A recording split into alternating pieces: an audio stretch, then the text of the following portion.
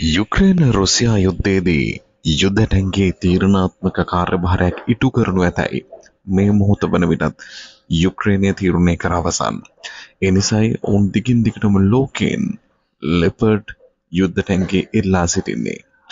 මෙවන විට රුසියාවත් එයට ප්‍රතිචාර දැක්වීම සඳහා ඔවුන්ගේ නවතම T-14 ආමටාගුව යුද්ධ ටැංකිය යුද බිමට ප්‍රවේශ කර තිබෙනවා.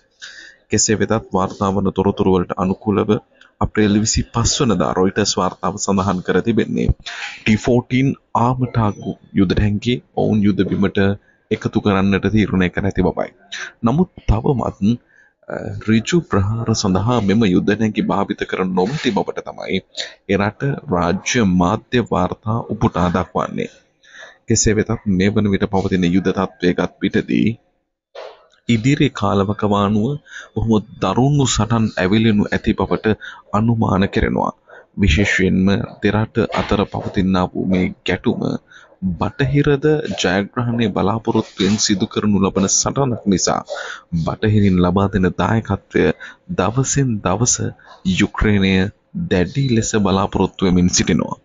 කෙසේ වෙතත් ඇමරිකා එක්සත් ජනපද රාජ්‍ය ලේකම් අන්ටෝනියෝ එක්සත් ජාතීන්ගේ මහලේකම් අන්ටෝනියෝ ගුටෙරස් ප්‍රකාශ කර තිබුණා Russia's foreign minister that the invasion is causing massive suffering and devastating while Moscow warned global risks were possible worse than during the Cold War.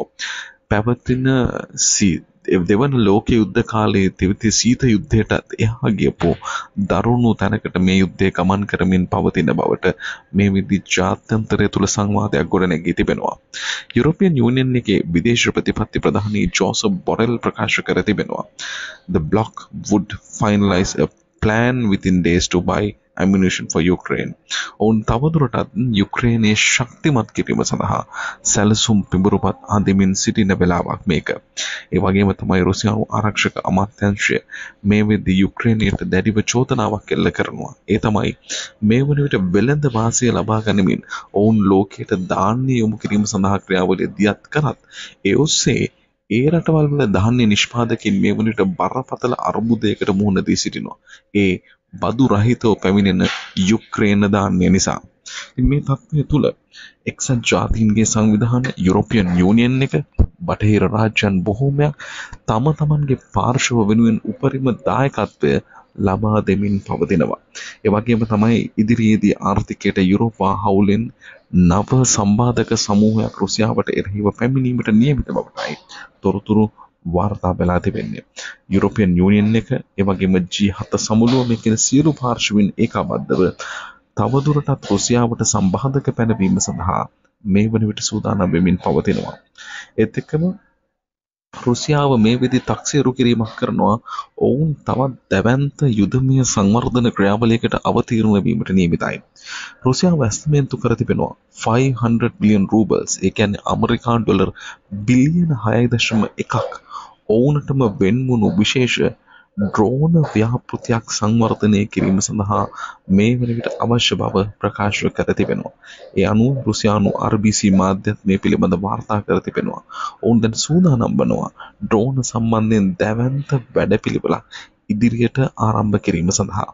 මේ ආකාරයෙන් යුදමය තත්ත්වය තුළ හැමෝම ආයුධ ලබා ගැනීමෙන් තමන්ගේ ශක්්‍යතාව වර්ධනය කර ගැනීමට පියවර ගනිද්දී යුක්‍රේනයේ අහිංසක ජනතාව නිදහසේ ජීවත් වුණු අපූර්ව රටක් වුණු යුක්‍රේනයේ ජනතාව බරපතල ඛේදවාචකයකට මේ වන විට මුහුණ දෙමින් සිටිනවා. මේ අතරතුරේ වාර්තා වන තොරතුරු වලට අනුකූලව රුසියානු හමුදා බ්ලොග් ඔබට මතක ඇති ඔහු ඝාතනය කිරීම පිළිබඳව මේ වන විට පරීක්ෂණ දියත් වෙමින් පවතිනවා. ඒ අතරතුර විශේෂයෙන්ම ඩාර්යා ට්‍රිපෝවා ඔහු තමයි සැකකරුවෙකු විදිහට හඳුනාගන්නේ a suspect in bombing that killed a well-known Russian military blogger. කවුරුත් දන්න රුසියානු යුද මාධ්‍ය වාර්තාකරුවා මරා දමන්නට මූලික වුණේ ඔහුගෙන චෝදනාව මේ වන විට වාර්තා කර තිබෙනවා. ඒ අනුව මේ වෙද්දි වාර්තා වෙලා තිබෙනවා අදාළ පුද්ගලයා සම්බන්ධයෙන් වුණු නඩු විමසීමේ කටයුතු මොස්කව් අධිකරණයේදී සිදු කිරීමට නියමිත බව. ඒ ඔස්සේ විශේෂයෙන්ම අදාළ කාන්තාව මේ වෙද්දි ට්‍රෙපෝවා අධිකරණය සහ ජනතාව ඉදිරියේ පෙනී සිටීම ප්‍රතික්ෂේප කරන තත්ත්වයකයි මේ මොහොත වන විට පසුවන්නේ. කෙසේ වෙතත් වාර්තා වන තොරතුරු වලට අනුව ඔවුන් අපීල් කර තිබෙනවා. චාර්ජස් දෙකක් පාදක කරගෙන අප්‍රේල් 2 වෙනිදා තමයි වැල්ඩන් ටැට්ස්කි ජනීතක්ෂයට පත් වෙන සෙන්ට් පීටර්ස්බර්ග් කැෆේ එකකදී. කෙසේ වෙතත් එයින් පුද්ගලයන් 50 දෙනෙකු තුවාල ලබා තිබෙනවා. ඩාර්මා ට්‍රෙපෝවා මේ වන විට සැකකාරී ලෙස මේ බෝම්බ පිපිරීමට අදාළව රුසියානු හමුදාව විසින් අත්අඩංගුවටගත් පරිසරයකයි මේ වන විට මේ සියල්ල ක්‍රියාත්මක වෙමින් පවතින්නේ. මේ අතරතුරේ ඇමරිකා එක්සත් ජනපදයේ සහ රුසියාව අතර පවතින වූ ගැටණිය නිසා රුසියාව න්‍යෂ්ටික වශයෙන් යම් ආකාරයක අර්බුදයකට මේ වන විට තල්ලු වෙමින් පවතින බවටයි තොරතුරු වාර්තා වන්නේ. රුසියානු බලධාරියෙකු වන ව්ලාදිමිර් යෙමකෝව් ප්‍රකාශ කර තිබෙනවා. මේ වෙන විට දෙපාර්ශ්ව අතර ඇමරිකා එක්සත් ජනපදය හා රුසියාව අතර ගොඩනැගීමෙන් පවතිනා වූ මේ ප්‍රශ්නකාරී තත්ත්වය පැහැදිලි ලෙසම න්‍යෂ්ටික යුද්ධයක් දක්වා තල්ලු කිරීමට හේතු විය හැකි බව. ඒ අනුව මේ වෙද්දී ක්‍රෙම්ලිනය අත්පත් කරගත යුතු බවට ඇමරිකාව කළ ප්‍රකාශය පිළිබඳ රුසියාව දැඩි විරෝධයක සිටිනවා. ඒ අනුව Russia is moving closer to nuclear conflict with the United States. America එක්සත් ජනපදය සමග රුසියාව න්‍යෂ්ටික සටනකට අවතීර්ණ වීම වැඩි ඈතක නොවන බවටයි ඔවුන් ප්‍රකාශ කර තිබෙන්නේ.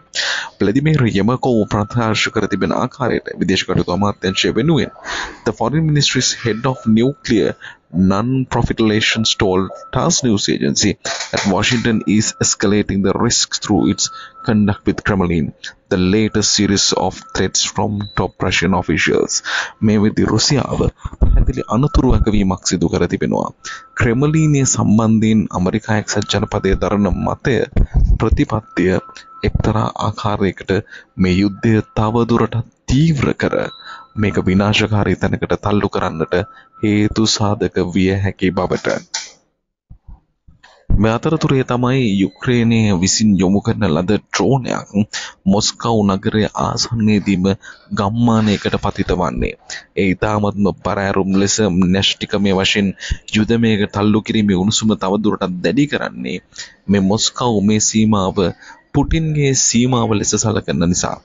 ඩ්‍රෝන ප්‍රහාරය මේ වන විට රුසියානු ගම්මානයකට පතිත වී ඇති අතර එය සම්පූර්ණයෙන්ම ඉලක්ක කර තිබුණේ මොස්කව්හි ඉතාමත්ම වැදගත් ස්ථාන විදිහටයි තොරතුරු වාර්තා වන්නේ. මේ ඩ්‍රෝනය පිළිබඳ ලැබෙන තොරතුරු වලට අනුකූලව මොස්කව්හි ඔබ්ලාස්ට් කියන ප්‍රදේශයට දැන් මේ පතිත වී තිබෙනවා.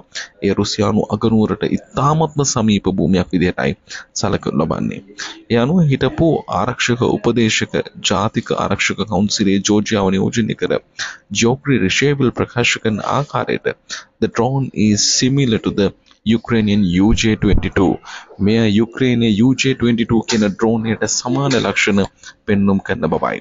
If the drone is Ukraine and was fired by one of President Zelensky's force, it could be perceived as a serious attack on Russia. මේක යම් ආකාරයකින් සෙලෙන්ස්කී පරිපාලනය යොමු කරා නම් එය යුක්‍රේන රුසියා යුද්ධයේ තවත් බරපතල අවස්ථාවක් බවට පත්වනු ඇති බවට ඔවුන් අනතුරු අඟවා තිබෙනවා.